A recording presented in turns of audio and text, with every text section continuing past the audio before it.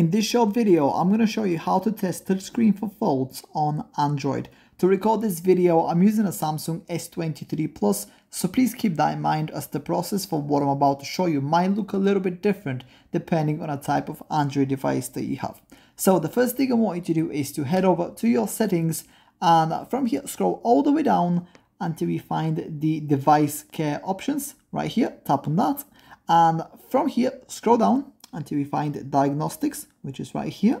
Click on that and now wait for this to load, and once it loads, click on phone diagnostics, which is right at the top here. Click on that and then you're going to be presented with a bunch of different options to click on. So look for touchscreen. In my case it's right here, so I'm going to click on that and then you're going to be brought to this screen right here, which is where you can test your entire screen and see if your touchscreen works. So what you can do is basically either tap on any of the blocks like this, or you can just basically tap and then drag your finger across as if you were like swiping.